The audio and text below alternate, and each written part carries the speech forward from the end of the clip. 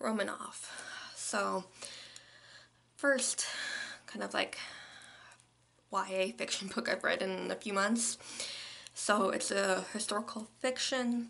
So, it is about Anastasia and her family, about the end of their lives when they're jailed and when they're executioned. And it's about Anastasia and her brother Alexei having survived and what has happened after that.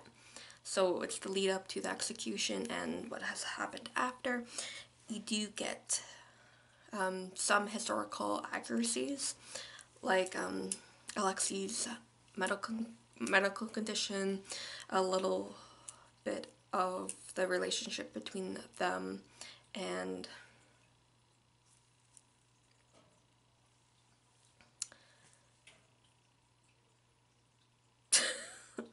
forgetting his name, but people will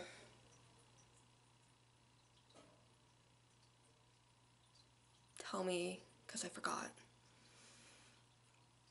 I likely remember after recording. So it is a first person Anastasia's point of view, or Natasha as she's going by. And so it starts with the date of April 25th, 1918. And there are some other dates that they kind of put in there. It does happen after, like, throughout a few months. So family going into exile. And so what is life like for her and her family while they're jailed and after the execution?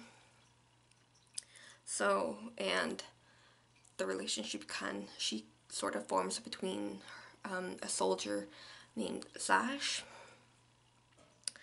So, and he is about her age.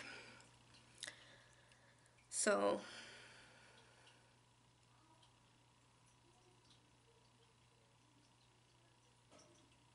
and after the book is ended, you do get some like discussion questions if you are reading this like as like a book club kind of thing. So if you do, oh, Rasputin, there you go.